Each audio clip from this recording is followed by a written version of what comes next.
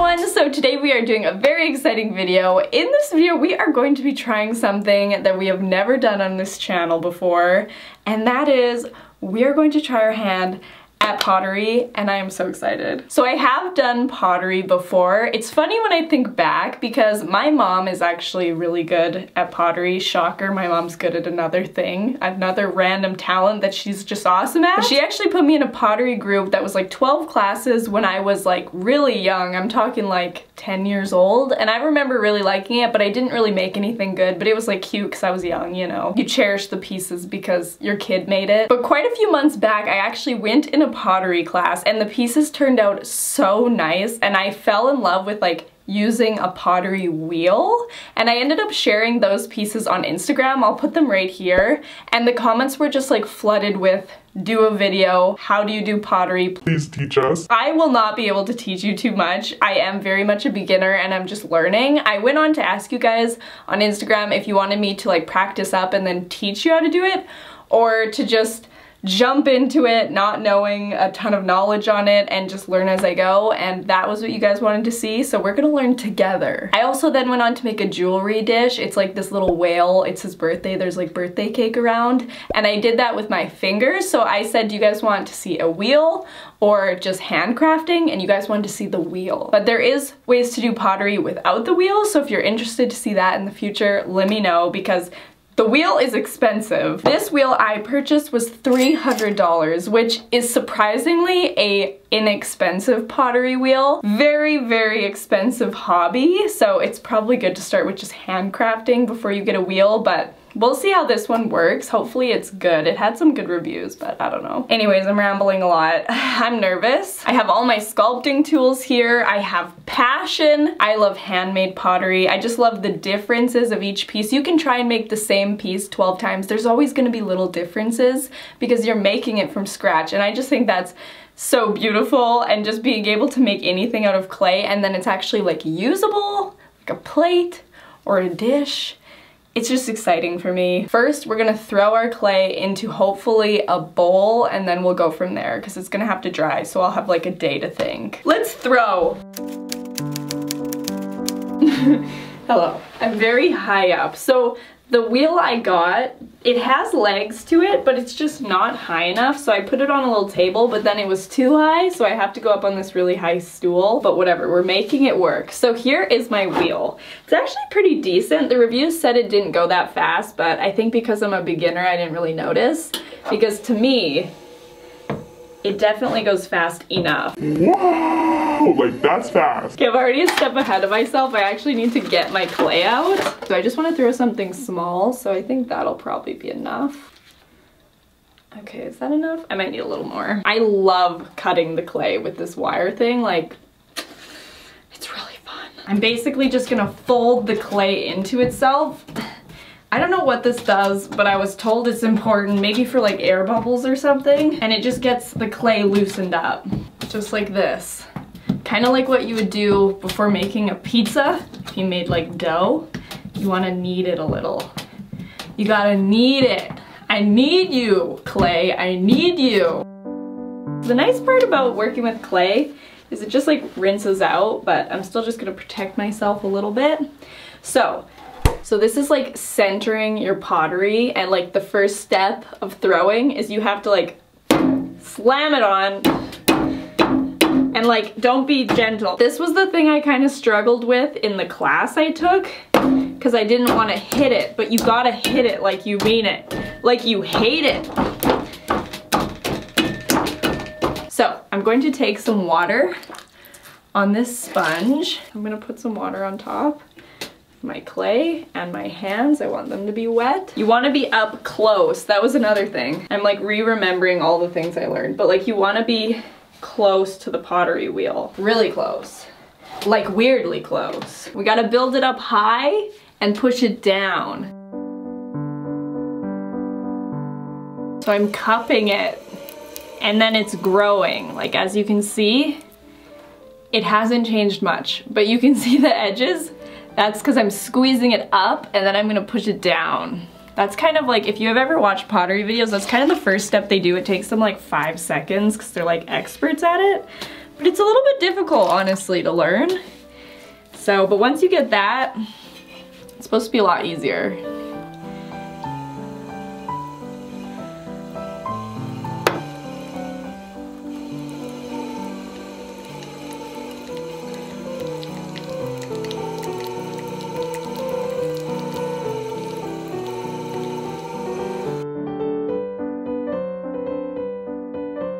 Okay, so now I'm gonna start pushing it down while still supporting it. See, I'm just pushing on the top basically, bringing it down, whilst also supporting the sides. Oops, my hands are a little dry. Okay, so now that is supposed to be centered, so I'm gonna start putting my fingers in. Now an important thing is don't just like boop, poke right in. It's important to like work your way in through the sides, especially if you're making a bowl, because then it'll be more rounded. I am realizing my bowl is going to be so small, so probably another like jewelry dish, but whatever. I'm still excited about it. I'll clean up the sides a little bit. So I'm gonna start working my thumbs in while we're supporting the sides. My camera is about to stop recording, which is so inconvenient because I literally am like, like, how do I click record? Oh, no! I did bad work there. Do you guys see that thing that I just made? I punched it with my knuckle. I can tell from me poking the sides, it's a little uneven now, so I'm just trying to make it work now. Now I'm sure there's a lot of pottery experts watching this, being like, what are you doing? And to them I say, I'm learning. Like, this is already kind of a cute shape. I just want to get it deeper because like it only goes down about this much.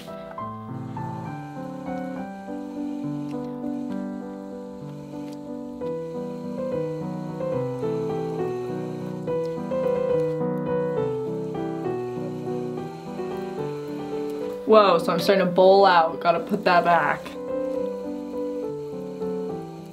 Wow, look at my little bowl I'm making. It's getting very noodly now. I really gotta sort this top bit out. It looks like Winnie the Pooh's honey jar.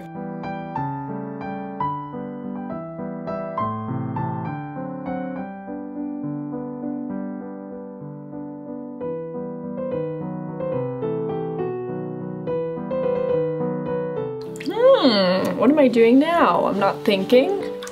I'm just doing. Oh no!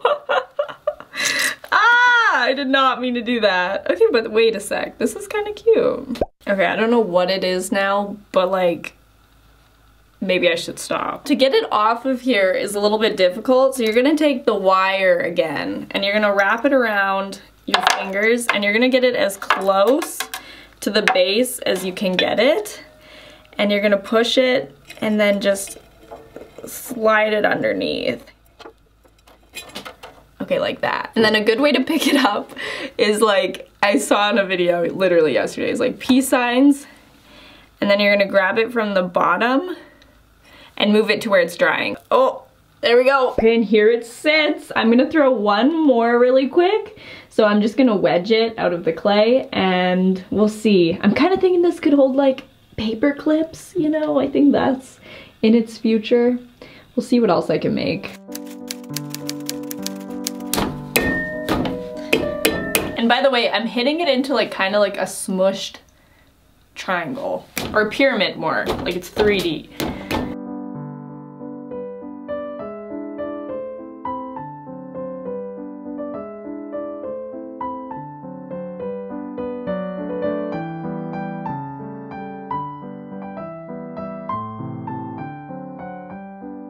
Just add a little bit of fun, you know? I don't know what it's gonna be, but a little wave wouldn't hurt. So you just pinch the sides. That. I love it! Alright, so now I gotta do the same thing. Right, take off the bottom little bit. Use this again, because it worked so well for me.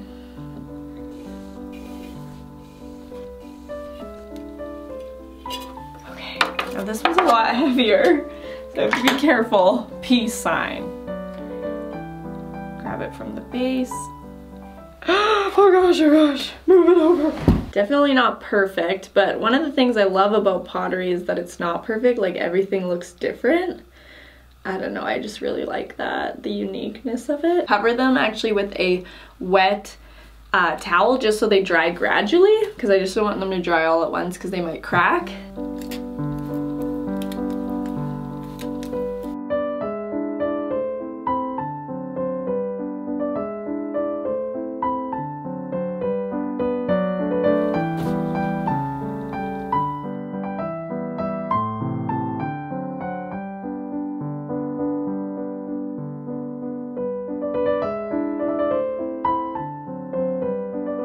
Okay, it's the next day. These have been drying overnight, but honestly, they didn't dry that much. But I'm going to do the carving of the bottom. As you can see, there's like a little bit of a lip at the bottom, so I'm just going to be scratching that off with this tool. I don't know what it's called, but it looks like this, and I'm just gonna scratch it off on the wheel. Never done this before, actually. Like the pottery class I did, they did the scratching of the bottom, so this is my first time, so we'll see. And I'm going to put it on its face in the center.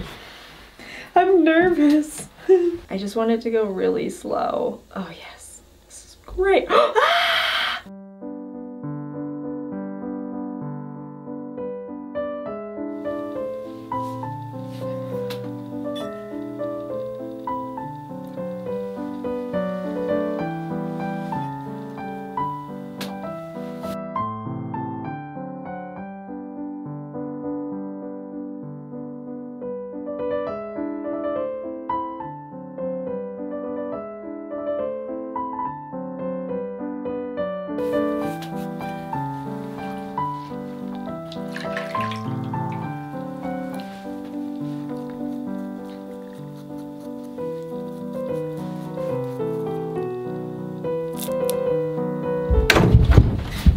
Do you need something? Isn't there something you're forgetting? First of all, why are you acting so weird? And secondly, I'm not forgetting anything. What about that beautiful case on your phone?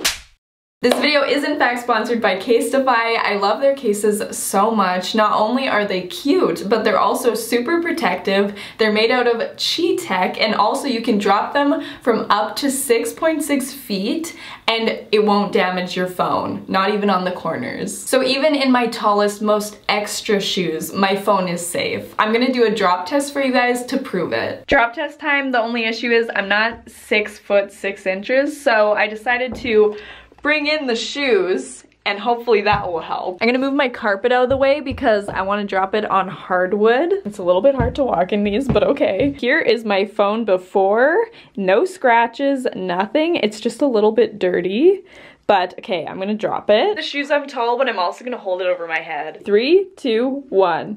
All right.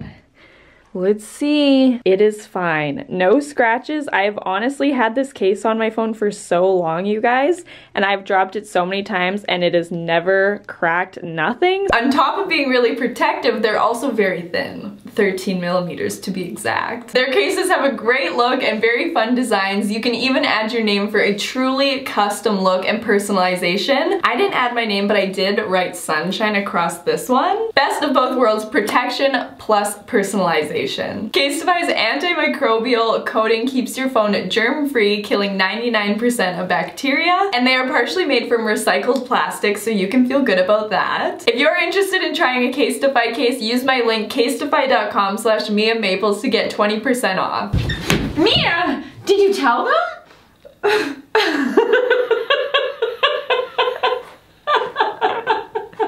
Yes.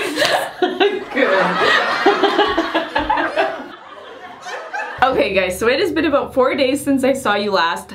These are completely dried. I am so impressed with how they turned out. So I really love how this swirly one turned out. I have no idea what I'm gonna paint yet, but I feel like this one would look really cute with like a succulent in here. And then this little one, I've been thinking so much about what I should turn this into, and I almost feel like it'd be a cute like little ring and earring holder.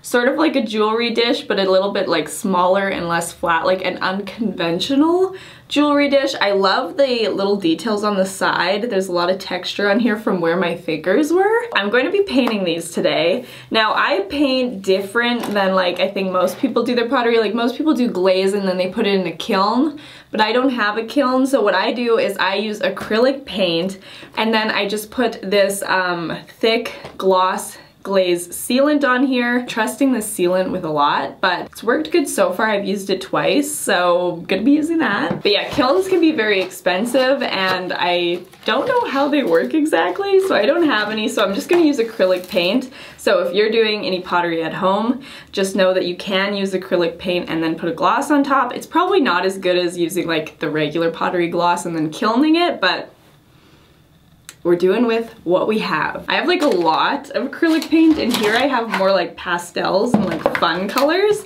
And of course you're gonna need paintbrushes unless you're gonna do finger painting. But now I need an idea and I'm wondering, should I do an idea just out of my head or should I try and like find a popular look that people like? I don't know. I almost want to just do something that I've thought of. Like I have this really cute idea, I think, to do like a lavender color with like daisies on it. I don't know how it would look. I'm not sure, but I think I should try. Okay, I'm gonna take a little bit of purple. I already did it. I already got paint on me. Okay, so I'm just gonna take a little bit of purple. And when I say little, I mean a little, because I want it to be really, really light. So I'm gonna mainly do white.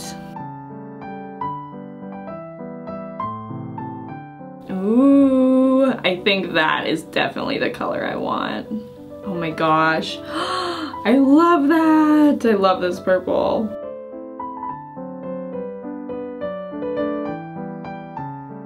The fun part about pottery is like you can make whatever you want. Like say you have an open space on your dresser and you just can't find something that fits there.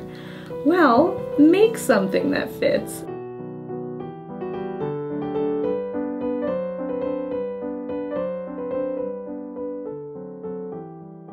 Now I'm just gonna mix up the color for the inside of the daisies, which I think will be like a really, really light yellow, like a very pastel yellow. See, and now I'm looking at this purple, I'm like, is it too dark? Like, I feel like it might be too dark. Let me add a bit of white.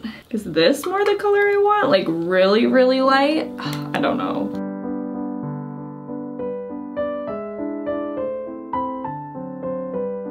Okay, am I happier with that color? I don't know. Now this color's for the entire base of the little one and then for the center of the flower. Ooh, that is so pretty. We're gonna paint this little guy. Now as you can see, there's a little bit of texture on here. I probably should have sanded this before I got painting. That's my bad. So if you guys are doing this and you see a little bit of texture on your pottery piece, if you like it, leave it. Like sometimes the texture looks kind of nice. But if you don't like it, just take a little bit of fine grit sandpaper and just scratch that off. But for me, it is too late because I'm already painting and I'm not stopping clearly. Look at me, I'm still going. Now this one I'm gonna make sure to paint the inside because the inside's gonna be exposed. I'm not putting a plant in this one. It'll probably just be jewelry pieces. So the inside's gonna get seen. So I definitely wanna make sure to paint this.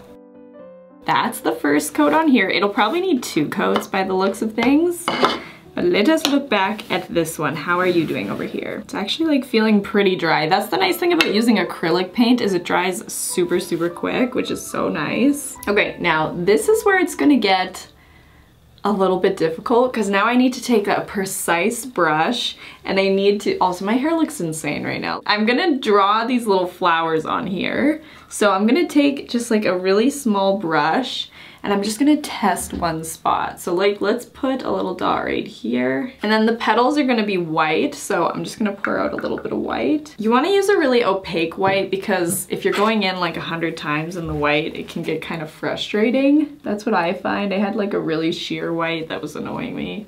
So I'm just gonna see what the petals look like. Oh, I'm really shaky today. Why? Okay, here's the flower that I made. Can you even see that? It's right here. It's kind of hard to see because it's such a light color, but I think it's cute.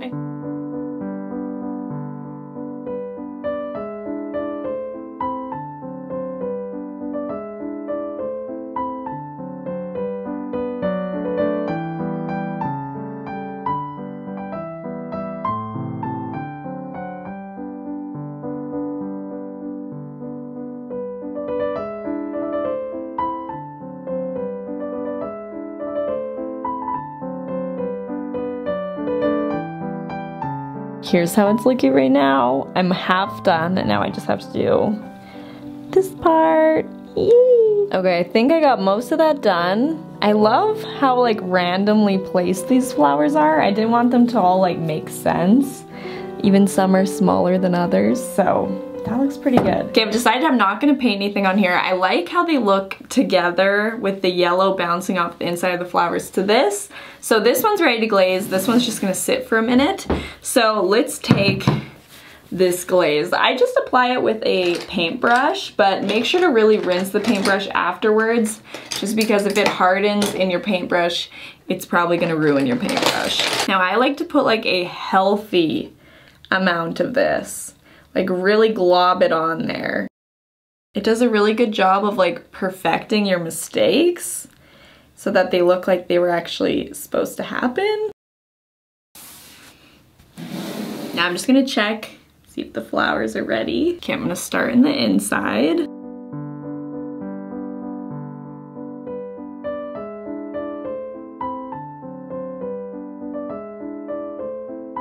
Like if you can see the difference between the glaze and the not glaze, the glaze looks so much more finished versus the not glaze has like lots of imperfections and stuff like that. Like the glaze just really does a good job of hiding all those imperfections. That's why I just like love this step, to be honest.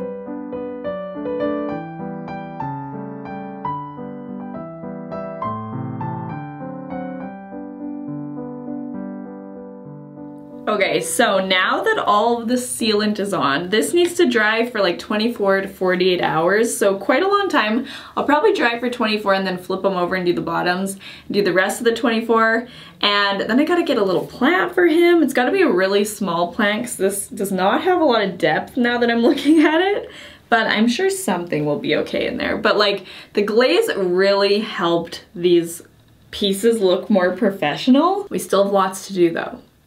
So we must do that. I thought the sealant would take 2 days to dry because it took 2 days on my last thing, but it is super dry already. And I did the bottom after about 6 hours and that is dry as well. So, I mean, I'll take it. I ain't complaining. I do want to plant something in here and I was thinking about it because I'm a little nervous because I made it a little shallow, so I think I might plant a fake plant, which I know, some people really don't like fake plants. I have lots of real plants and I have lots of fake plants. I just don't want to plant something in here and then it not have enough space to make roots. So I have this little fake succulent and I think it would be really cute in here, so I'm actually gonna plant it with real soil just so it looks real.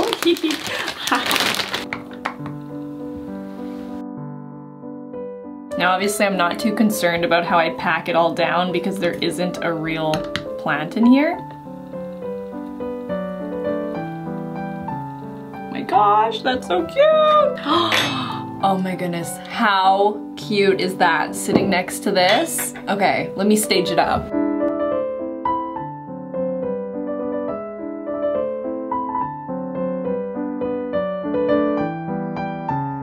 Alright you guys, so that was a pretty lengthy process, but we have our matching pot with our jewelry holder. When I started this video, I had absolutely no idea what we were gonna make, but I am so excited with the outcome. I'm super happy with how these pieces turned out. As I said in the beginning of the video, this is my first time using a wheel with like no supervision. So it was hard. It was difficult, but I think it worked out. And you know, when I was letting this piece dry, I really didn't know what it was gonna be, but now that it's a little ring and like earring holder, I just think it's so adorable. And like this little planter with the plant in it, I just love the unique shapes. Like nothing is perfect. As you can see, this side's a lot higher than this side. All the little pinches are different shapes. That's just something that I love about pottery and being able to make things that are just like so unique and weird shaped.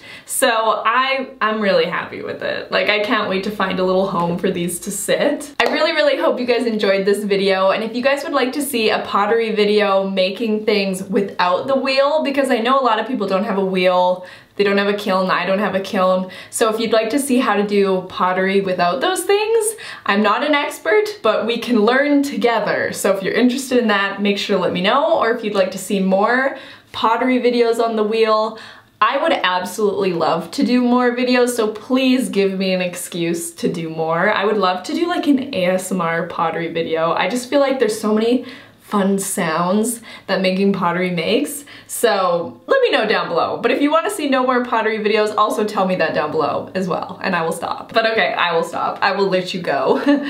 Please don't go. Please don't go. Please don't. For real though, I hope you guys enjoyed, and I will see you in the next one. Bye!